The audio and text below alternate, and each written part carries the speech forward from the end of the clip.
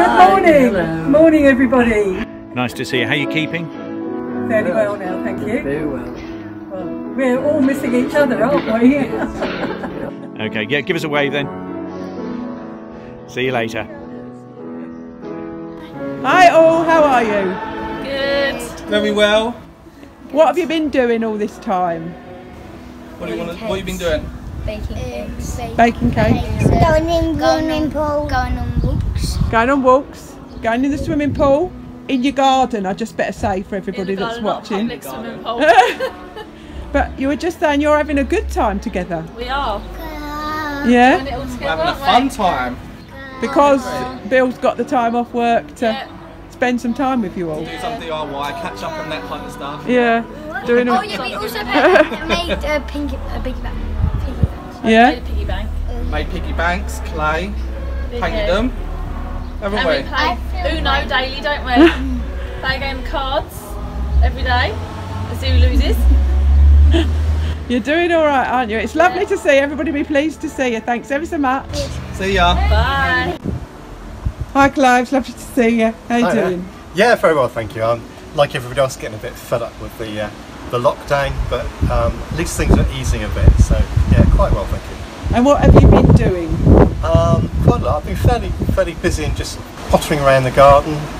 Been doing my exercises, my 10,000 steps on Fitbit, and yeah, looking after the flowers and the veggies. So eating my fresh vegetable produce. It's been very nice. You're going to make us all jealous at this rate. Yeah, and I had a few visitors and been to see a few people, like coming to see you and Kath, and had my mum and sister up last weekend, which was lovely, and yeah, just spent about 3 or 4 hours with them chatting and just not doing very much but relaxing with them, but it's lovely to see them. Hi all of you, how are you Alison. We're well. Hello everybody. Fine, thank you. Look at the camera. What have you been doing? We've been doing homework and going outside to ride our bike. Oh, that sounds lovely. What about Mummy? Yeah, well, a lot of homeschooling. Back to work just 2 mornings a week now. Mummy can't even ride a bike. And lots of baking as well. And what about you, Jade? What have you been doing? I'm going outside, having some fun and riding my bike and doing some highway. You've been And doing... we've been in the pedaling pool. Oh, lovely. So the weather's been fantastic, hasn't it? Yes, very well. Yeah? Complain, yeah. And you're all well? Yes. Yeah, give thanks, yes, you know, touch wood. And we continue to pray because of the family situation in Jamaica. Yeah. Thanks, Alison. Hi, Damien here from the church. Hope you're having a great lockdown. Right, looking forward to being let free back into reality. Hopefully for coffee. Okay. And not that church though. Whichever one. Bye. Hi Alison, lovely to see somebody. You know me, I read, I do crosswords, watch telly. I've even been known to do a bit of housework. Goodness me, Anne. Wednesday nights, a church quiz team, all Zoom together, that's lovely. I enjoy the services, I haven't got a mention this week. I want to thank Val Richardson because I got this sort of craft work basket of flowers which I phoned and thanked her for early on. All my friends from church, they all offer to help. I don't always need it, but the offers are always there. Which is fantastic, isn't it? That's right, and of course Marion pops round from time to time with rhubarb and whatever. It's nice rhubarb too. Good. Yeah. Well, look who I found. It's Hayley and Elizabeth. Can I wave? Say hi. You have a wave, Elizabeth? Maybe later. Smile. Yeah. Maybe. So how have you guys been? Have you been all right? Yeah, good, thank Yeah. you. You're back at school teaching, aren't you? Yeah. Yeah. Yeah. Where did Pepper go? I don't know. Maybe she's gone to find some muddy puddles to jump in, eh? There's a few around at the minute. Lovely to see you both and glad to see you're looking so well. Thank you very much. Thank you for popping out. I'll go away now. Leave you in peace for your dinner. Bye. See you soon. Bye. Bye. Bye.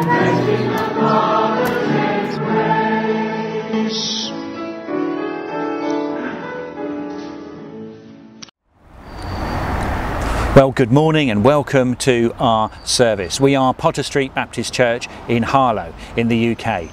And if you've stumbled across us for the first time on the internet and you're wondering where that is exactly, it's about 20 miles outside London, to the north and slightly to the right.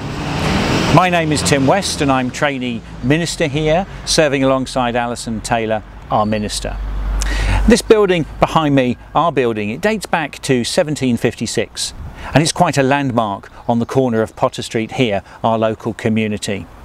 And the church itself was founded even earlier in 1662 to worship God in spirit and in truth. And the founders were so determined that nothing was going to stop them doing this, they met in secret in the woods, in some local woods at first. And here we are all these years later carrying on the tradition.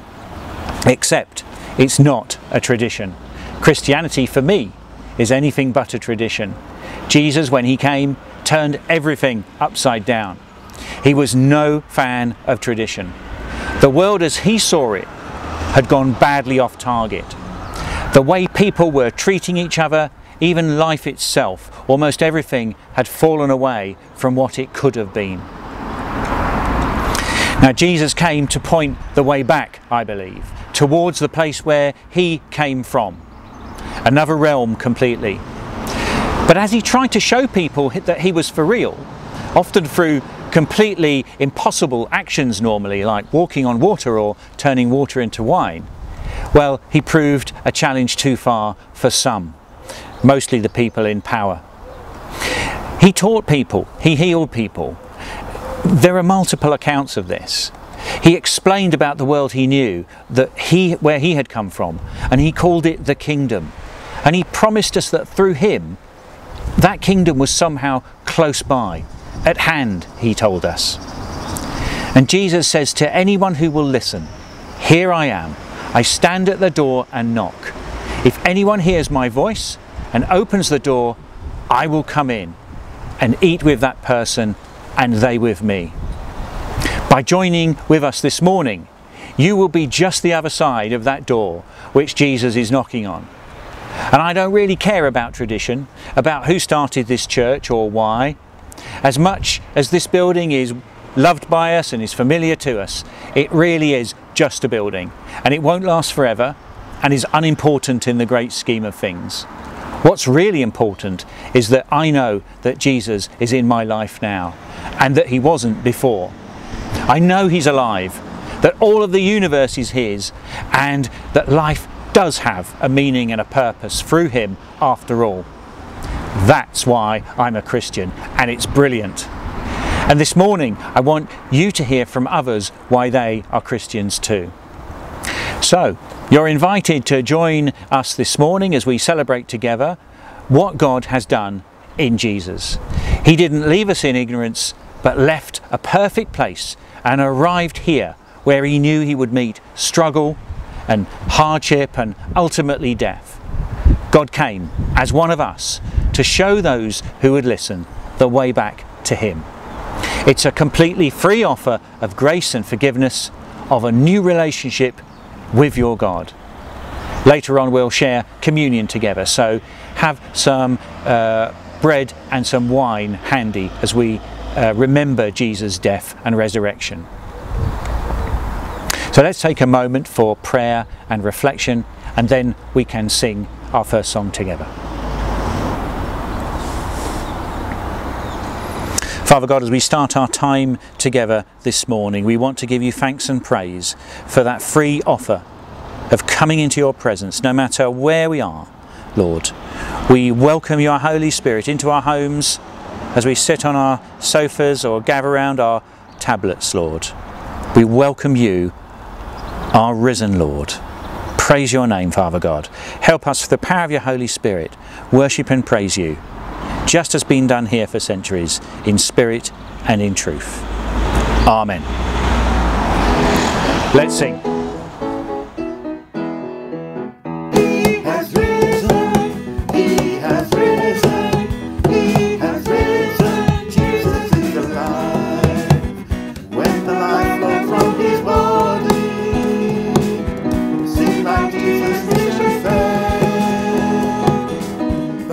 Sacrifice.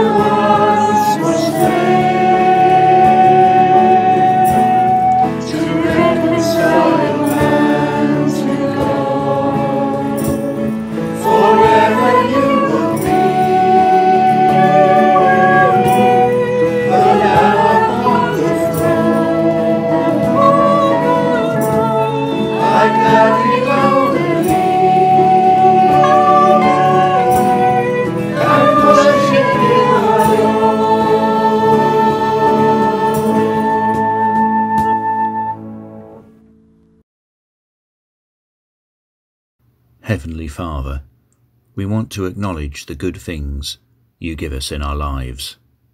Family, friends, possessions, time, money, food, we know it all comes from you, Lord. We thank you for our faith in you, perhaps the most precious thing to us, faith that you love us and take us as we are, faith that we are your children, faith that we're your family, Lord. Everything is made by you, God, even time itself, yet we do get carried away and call it ours. Show us a better way, Father. Show us that this doesn't mean as much as we think it does. You warned us not to store up treasure. You explained that your kingdom, your heart, is something of far greater value, and we should seek after that. Though we don't have the opportunity to give directly to your work, Lord, at the moment, keep us giving cheerfully in other ways. You love a cheerful giver. You want our hearts right in this matter, God. Show us what a generous spirit is, God. Thank you for gifts that the church receives at this time. Money, clothing, food, even just time given to be with others. All these things are from you, God, and we ask that you take them and multiply them as only you can for your work, your kingdom, your love with us, your children, in this place. Amen.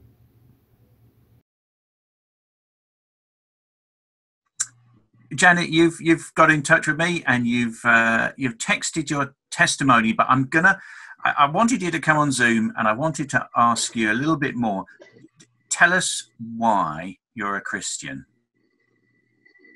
Well, I didn't become a Christian sort of overnight. It was a gradual thing. My brother, as I said to you, introduced me to the church through Arnold Saul, who was the minister at the time. And for a long time, people were talking in tongues and things, and I thought I'd got to have this miraculous thing to tell me I was a Christian. But then I realised in time that I love the Lord, and that was all that really. I didn't have to have a vision or it was just a very gradual thing. So over time, you felt God's presence in your life. Is that? Well, I always felt that God was there, but everybody was saying that they had these sort of visions and all singing, all dancing things happen, but that didn't happen to me, which made me think, I knew I loved the Lord, but I thought I'd got to have some real miraculous thing happen.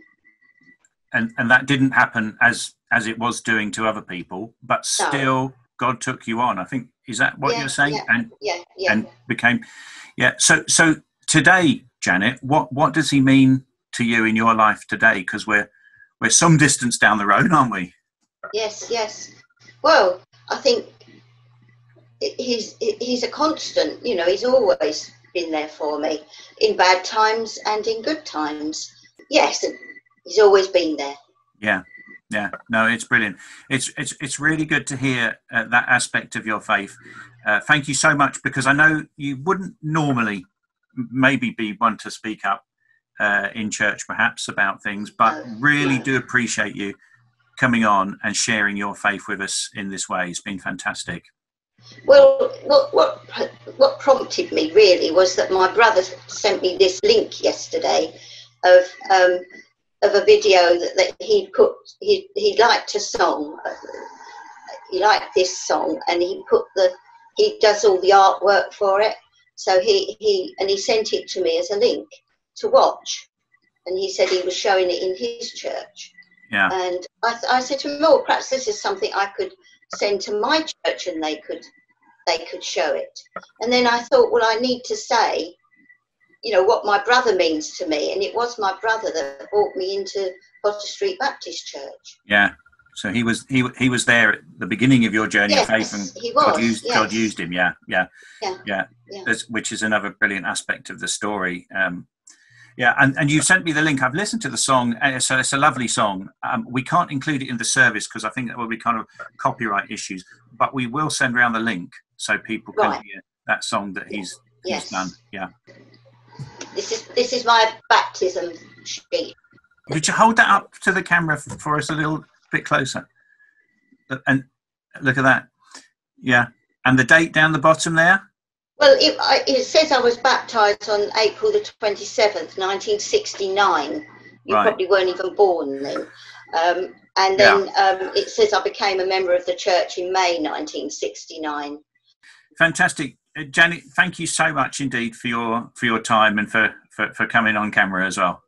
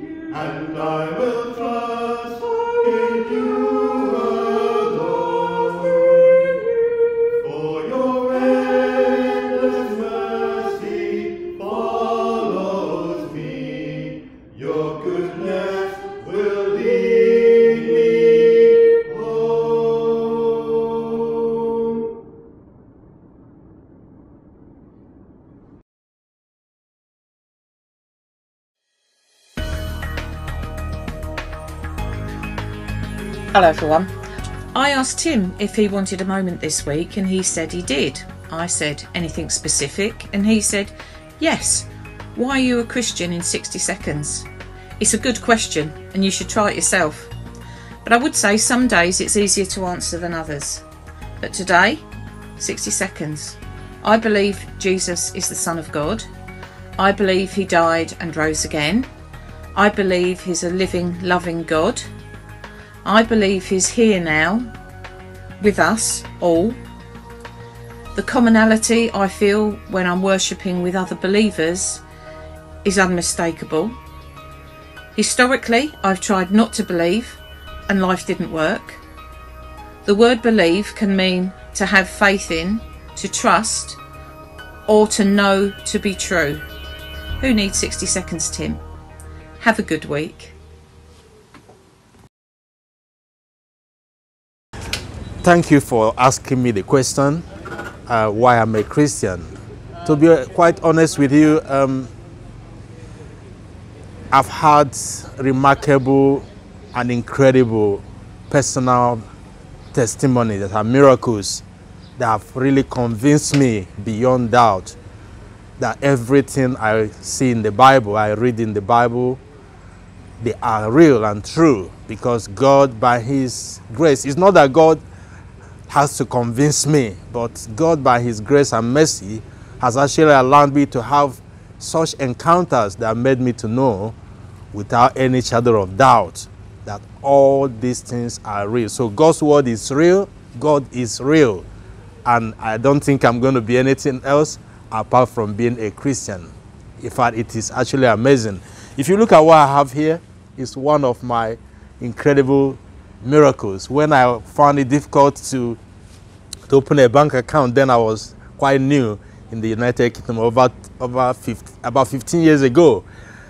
It was a dream that God gave me and showed me someone opening an account with this that made me to actually go into the bank, and the bank was able to open an account with me with a P60. But without that dream, I never knew I could open my account with P60. And I'm totally convinced Jesus Christ is alive and lives forevermore. He's the same yesterday, today, and forever. Stay blessed. Amen.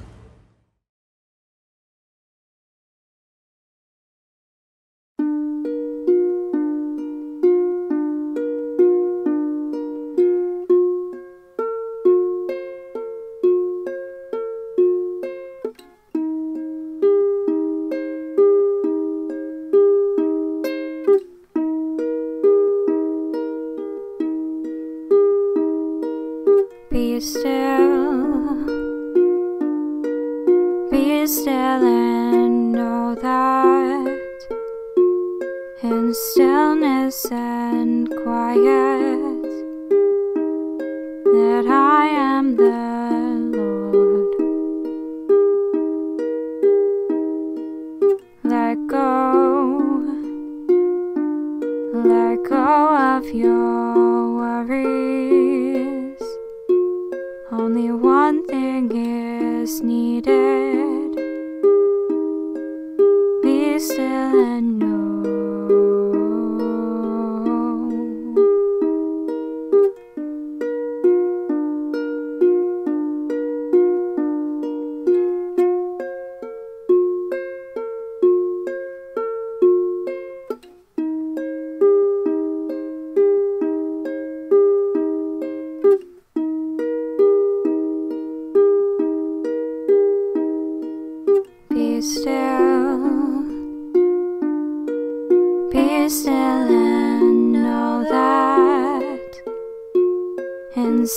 stillness and quiet, that I am the Lord. Let go of your worries. Only one thing is needed. Be still and know. Be still and know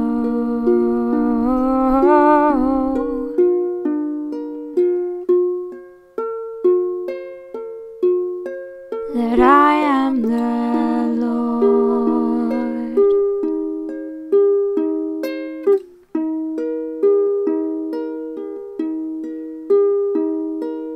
Be still and know that in stillness and quiet, that I am the Lord.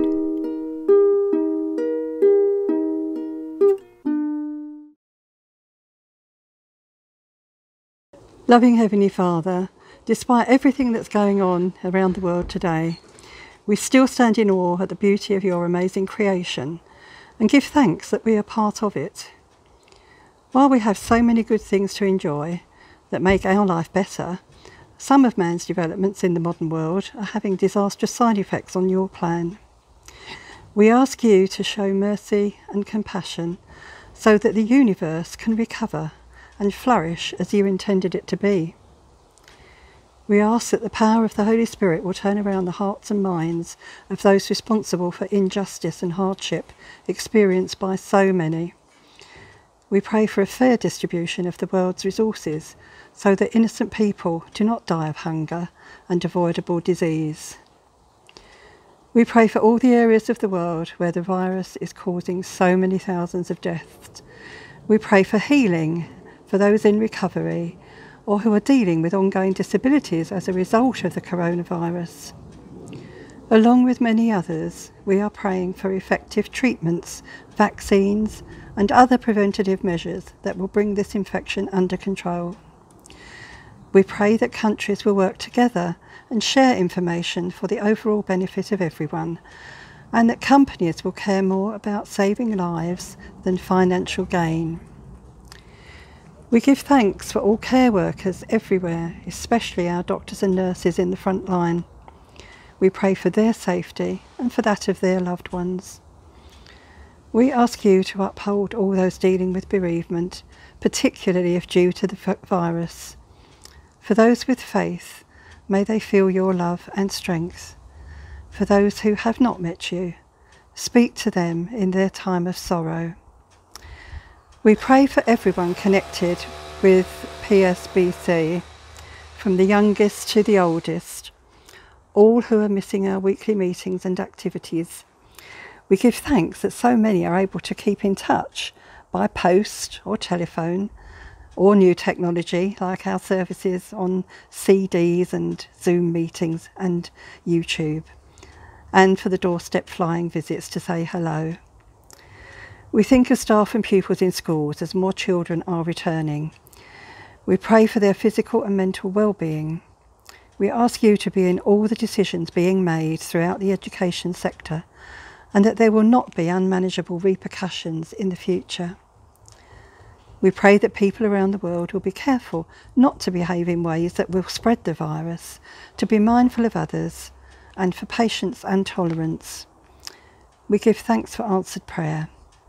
We continue in hope as we lift to you all those known to us personally who are undergoing various treatments, recovering from surgery, struggling with severe pain, and those waiting for surgery that has been delayed by the impact of the virus. We pray for your protection, dear Lord, on Alison and Tim as they lead us during this challenging time, and give thanks for the many ways in which you are speaking through them. We give thanks for all those who are able to reach out with little acts of kindness, which means so much to so many people.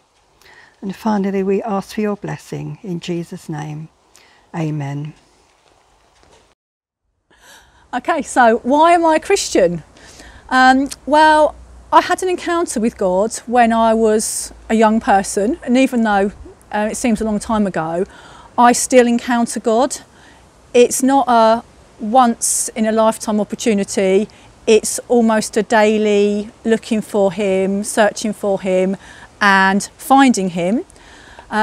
God has sustained me throughout my life in the really good times and the really rubbish times, such as when I had a hysterectomy, when my husband said he didn't love me anymore, and more recently through the horrendous experience that was the menopause. And I just think my relationship with Jesus, it just makes sense to me. It makes sense in a thinking sort of way, it makes sense in a feeling sort of way, and actually I can't imagine my life without Jesus. Well, I've come inside now because it looks like rain outside, and also I never ever get the chance to have the pick of all the seats in the church, so I've chosen a comfy one and I've made myself comfortable with my cushion here. So we're going to turn to God's Word now, John's Gospel, chapter 7, and Jean is going to read for us verse 25 to 52. We'll take it, I think, in 3 sections.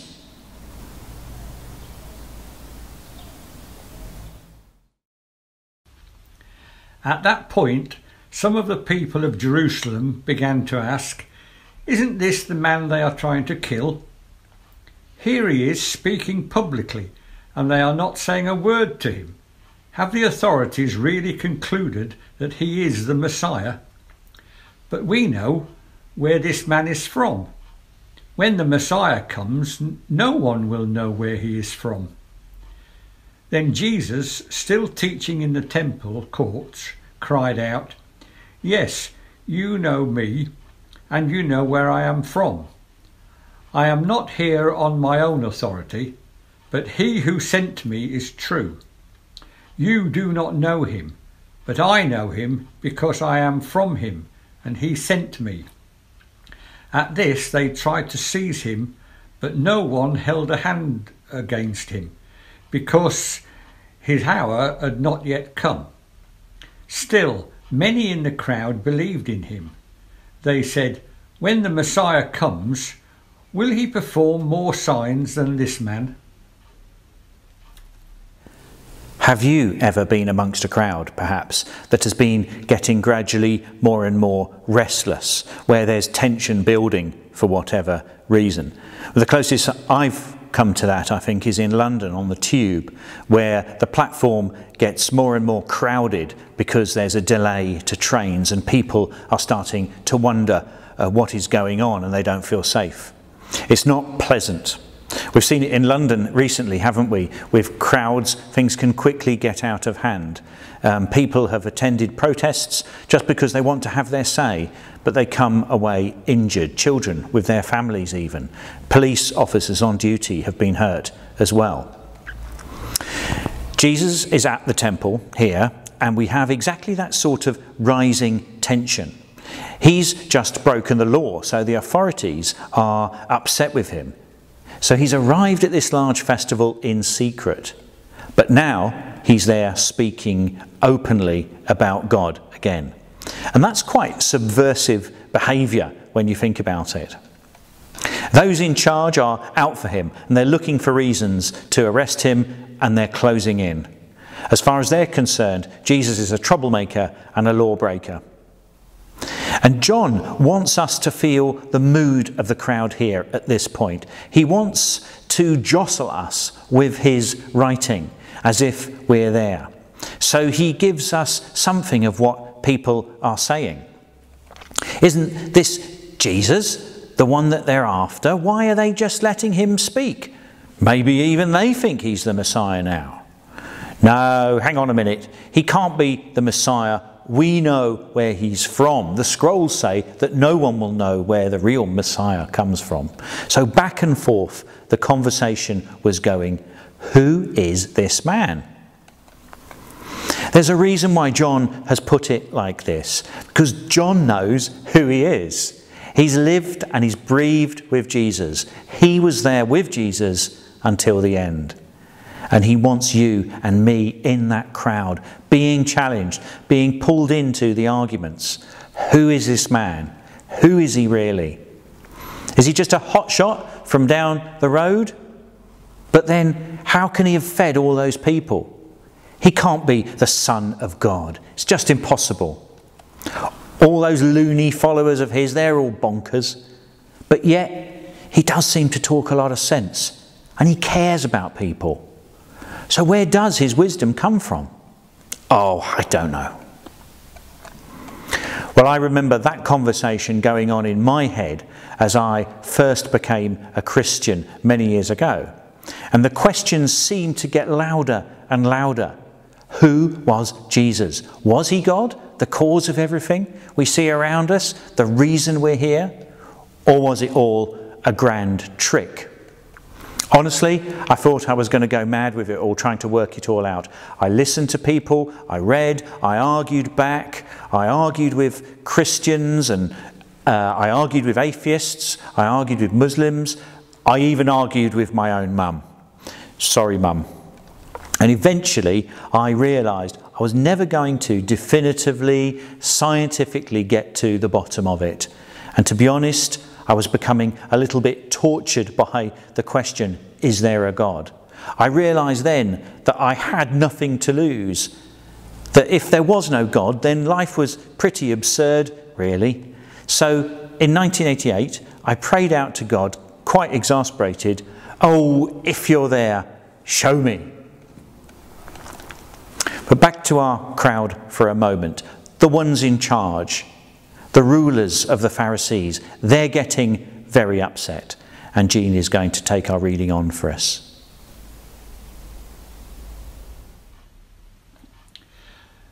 The Pharisees heard the crowd whispering such things about him. Then the chief priests and the Pharisees sent temple guards to arrest him. Jesus said, I am with you for only a short time. And then I am going to the one who sent me. You will look for me, but you will not find me. And where I am, you cannot come. The Jews said to one another, where does this man intend to go that we cannot find him? Will he go where our people live, scattered among the Greeks, and teach the Greeks? What did he mean when he said, you will look for me, but you will not find me, and where I am you cannot come? Now it seems to me here that Jesus is almost stirring it. Maybe he thinks he has nothing to lose at this stage. He may have arrived in secret, but now he's shouting out his mission. People would have really struggled at the time to understand exactly what he was saying. What does he mean we won't find him? As he wrote this passage, John realises that Jesus is talking prophetically about his death, resurrection and return to God's realm. And today we can all see that that is attested to, just as Jesus said it would. If anything, we have less excuse to ignore Jesus here, less excuse to walk away, because we can see that what he said came true.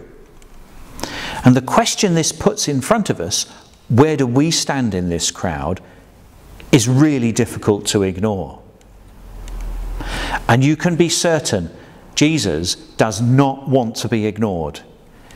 That is the last thing he wants. Even if it kills him, and it will, he's going to be heard. It's nearly the end of the festival, and every day, as a ritual, priests have been symbolically pouring water gathered from a local spring onto an altar at the front of the temple. It happens each day in the morning. And it's a way of reminding people to be thankful for the water and to represent the life that water brings to their crops. And it's also the late dry season, late autumn, the dry season, and water is pretty scarce anyway, and that probably just gives it all that extra meaning.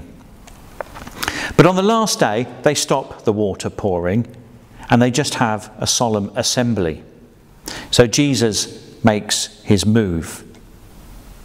On the last and greatest day of the festival, Jesus stood and said in a loud voice, "Let anyone who is thirsty come to me and drink.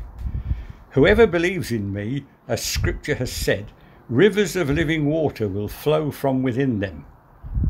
By this he meant the Spirit, whom those who believed in him were later to receive. Up to that time, the Spirit had not been given, since Jesus had not yet been glorified. On hearing his words, some of the people said, "Surely this man is the prophet." Others said, "He is the Messiah." Still others asked, "How can the Messiah come from Galilee?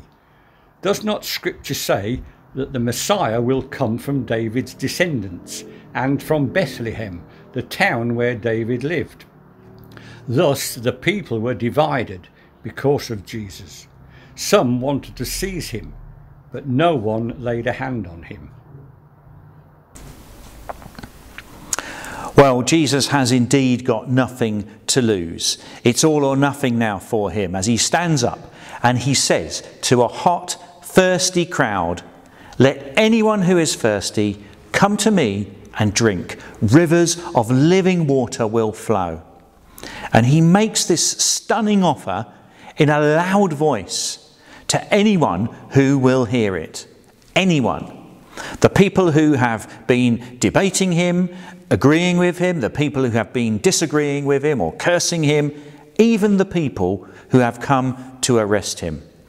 And that is one of the most amazing things about Jesus, if you ask me, that he can look across a crowd of anyone and everyone and make them all the same offer. It doesn't matter who you are, it doesn't matter what you've said. If you come to me, I will not turn you away. And the idea of flowing rivers of living water would have struck a chord with Jews over and above the water pouring in the festival. They would have perhaps connected it with Moses in Numbers chapter 20, when Moses struck the rock and water poured out. And gospel readers coming to Jesus' death, the story of Jesus' death later, might think of that offer that he made when a spear was struck into Jesus' side and blood and water flowed out. The final part of the text, honestly, it's like something out of a pantomime. The guards sent to remove Jesus from the temple and shut him up report back empty-handed. Finally, the temple guards went back to the chief priests and the Pharisees, who asked them, "Why didn't you bring him in?" "No one ever spoke the way this man does," the guards replied. "You mean he has deceived you also?" the Pharisees retorted. "Have any of the rulers or of the Pharisees believed in him?" "No, but this mob that knows nothing of the law, there is a curse on them." Nicodemus, who had gone to Jesus earlier and who was one of their own number, asked, "Does this law condemn a man without first hearing him to find out what he has been doing?" They replied, "Are you from Galilee? Look into it, and you will find that a prophet does not come out of Galilee."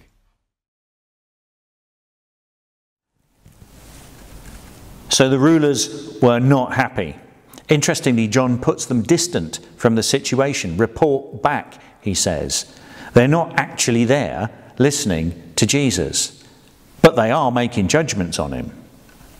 They'd sent in their henchmen, and the henchmen had to explain why they'd come back empty-handed. "Well, boss, this Jesus, he really was speaking quite a lot of sense." Of course, the bosses were not happy. They had a lot to lose, as Jesus seemed to be eroding their whole power base, saying he knew God. that God was offering a new start. Jesus claimed it was possible to have an intimacy with God that had never been thought about before. And to be quite frank, they couldn't touch that offer, and it probably threatened them. And it is true, isn't it, that the more you've got to lose in life, the less likely you are to hear the voice of God calling you. He may ask you to give up whatever it is you're clinging on to, power in this case, but with us today it might be status, money, or something perhaps deep down that we know isn't doing us any good. But we can't imagine living without it. We've got too much to lose, so I'll go my own way. But if any of us find ourselves in that dilemma, and I know from personal experience how hard it is to give up sometimes, think about that offer from Jesus in the temple that day. Let anyone who is thirsty come to me and drink. Whoever believes in me, as Scripture has said, rivers of living water will flow from within them. What God offers you is infinitely more valuable than whatever it is you feel you can't do without. So predictably, the Pharisees in charge denounce the guards and say they must have been taken in. And I remember I had exactly the same reaction with some people all those years ago as I thought about Jesus' words for myself for the first time. You're being deceived, I was told, as I was becoming a Christian. But I prayed that prayer anyway, figuring that I had nothing to lose. If nothing happened, maybe I'd look a bit foolish, but at least I'd know either way whether there was a God or not. But nothing did not happen. In fact, the opposite of nothing happened. A little while after, I felt waves of love come over me, such a powerful feeling of being loved and valued. I had never felt anything like it, eclipsing any human love. I felt free from things that I knew I had done wrong in my life and times that I'd messed up. God's Holy Spirit, those rivers of living water that Jesus promised, came to me. It was transformative. I've begun to have real relationships with people. Honesty, upfrontness, no more pretending, or at least not as much. I seemed to know suddenly why I was alive. Because I'd been made by this amazing, incredible, loving intelligence that before then I had only ever imagined could have existed. Several times since, God has reminded me spiritually, emotionally, that He is here with me. And it has always been whenever I've been brought to that place where I've given up false riches and value that I thought I had and simply done what Jesus offered, gone to Him. And I've come to realise that compared to what God can give you, you really have nothing to lose of any value from this world.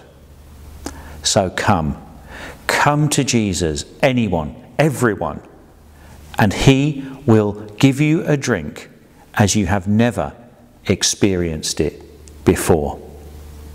Amen.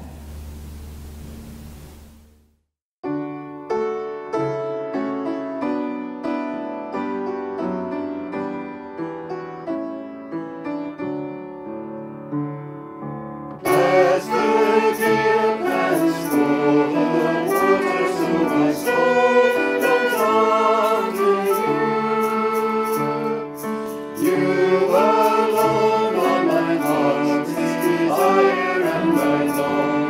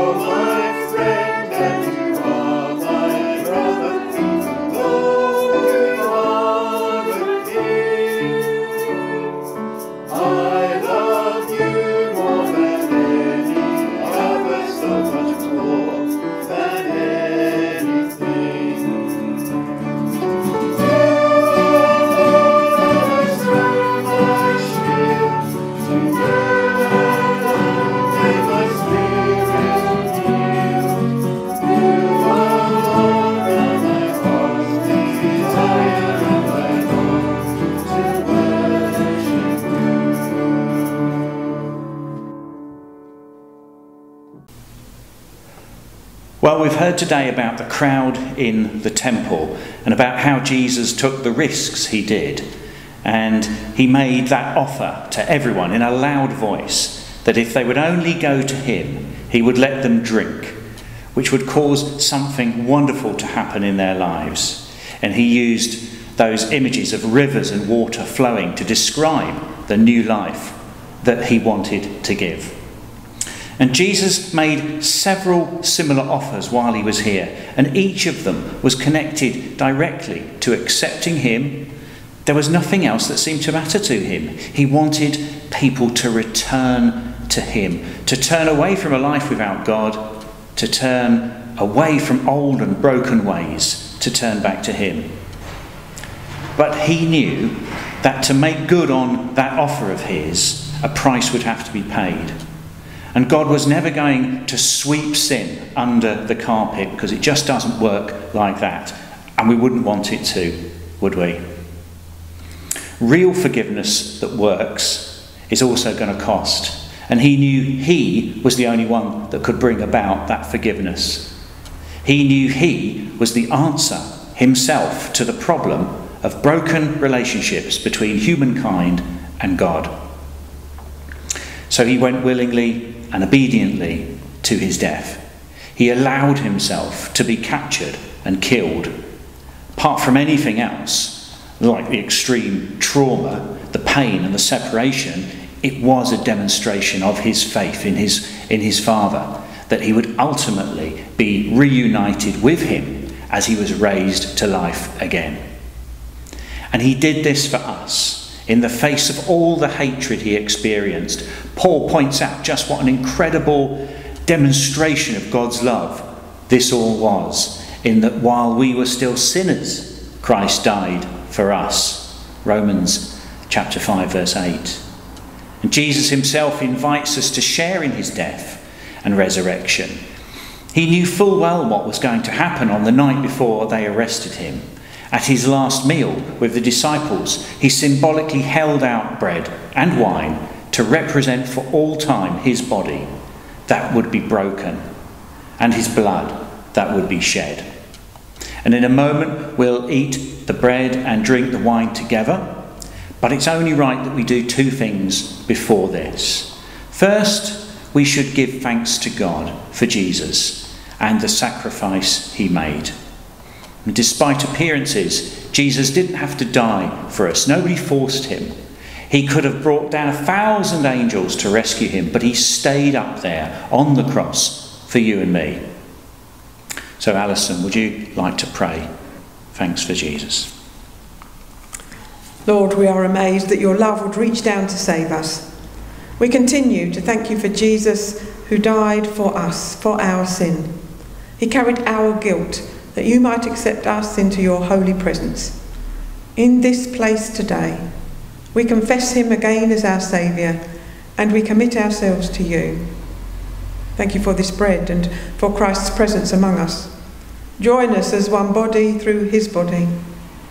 Help us to be thankful always, for the only reason we can come before you today is your Son, Jesus Christ.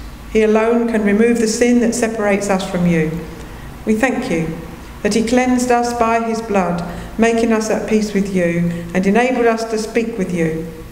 Remind us once more through the bread and the wine that we share of all you have done, of all you have given, and in return, help us to give our all to you. In Jesus' name, amen. Amen. Thank you, Alison. Well, secondly, we should remember why he did it, and that it was our sin that he was carrying. Okay, please spend a moment in quiet, just confessing and bringing before God anything that you know you need to in your heart. And don't think there is anything that can stop God from coming towards you now, for forgiving you. Because Jesus spoke in a loud voice to the whole crowd. That's everyone, you and me. So let's pause.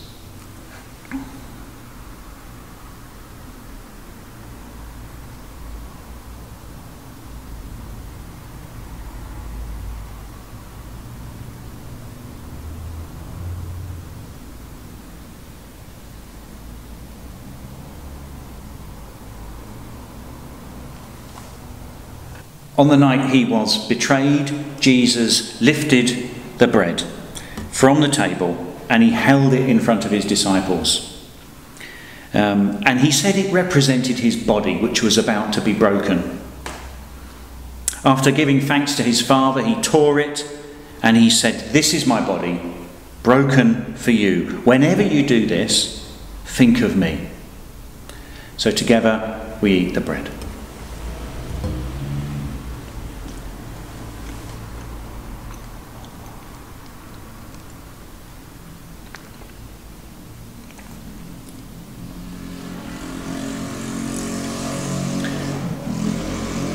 And after they'd eaten the bread, in the same way, he took the cup of wine, and he held this up as well.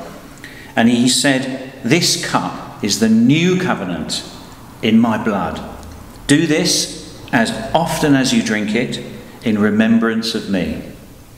And so, as often as we eat this bread and drink this cup, we proclaim Jesus' death until he returns. We drink together.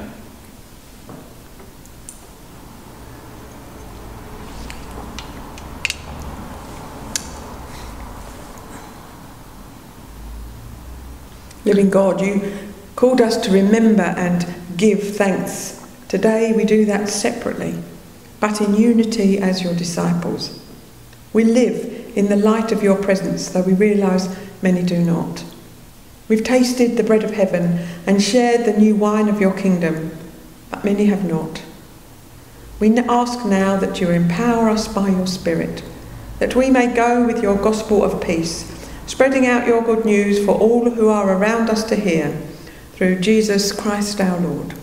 Amen. Amen.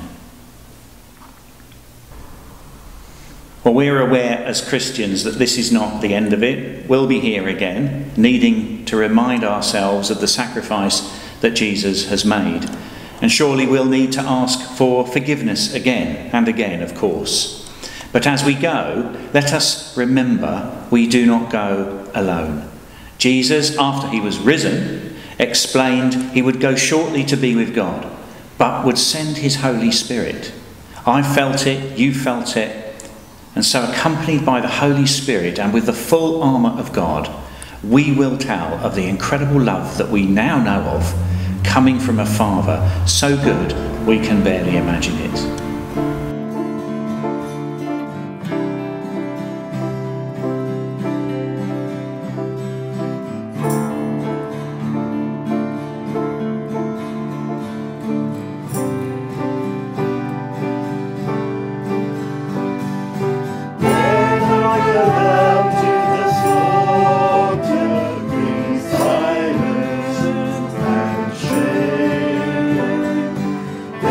Your blood